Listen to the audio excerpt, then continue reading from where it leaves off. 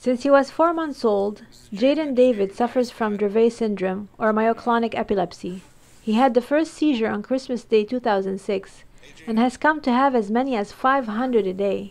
In less than 4 years, the ambulance has rushed him 40 times to the ER. It's been a calvary for his family. He's been on so many different medications and nothing helped him. His best day was having 50 myoclonic twitching a day. He was very lethargic. He couldn't function. He couldn't chew. He couldn't walk. He couldn't do anything. The doctor told me my son is never going to walk. My son's never going to talk. And this is the exact words he said. Your son's a mental retard. Love your son for who he is. Jaden has been seen by several specialists, and by the age of 4, he was prescribed 22 different medications and had already taken 25,000 psychotropic drugs. During hallucinations, he could scream for 6 hours straight. The father was exhausted.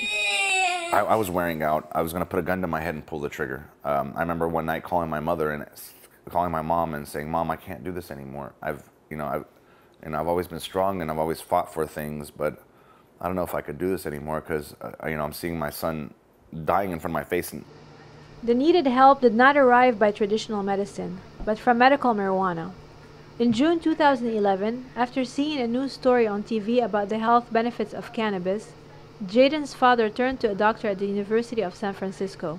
Then, with a pediatrician's prescription in hand, he knocked on Steve D'Angelo's door, owner and founder of the Harborside Health Center in Oakland, a dispensary serving 120,000 patients.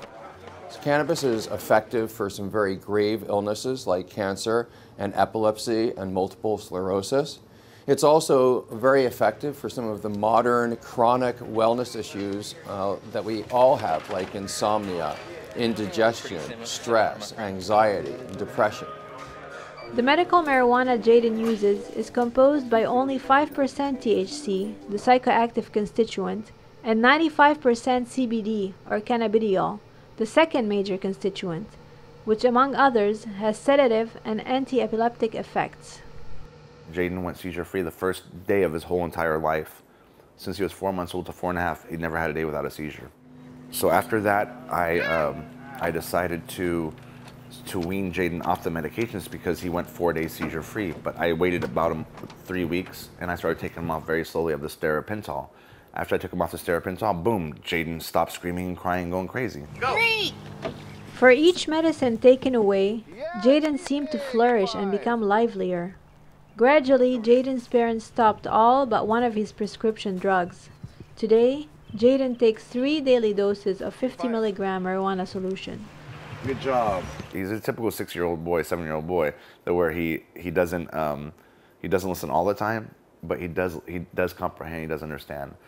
My favorite thing out of everything that I've got out of Jaden in the last few years is, the love that I got from him. Because before Jaden, I would say the medication made him bipolar. So he'd be laughing and crying at the same time. He'd be like, he didn't know how to act because of the medications. After all the exhausting vicissitudes, Jaden's father wants to make a request to the doctors who treated his son and other children afflicted with the same disease.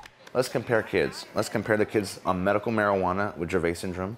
And let's compare the kids that are on medications with Dravet Syndrome. And let's compare. How can you deny the comparison? That's my thing. Show me your kids, I'll show you mine.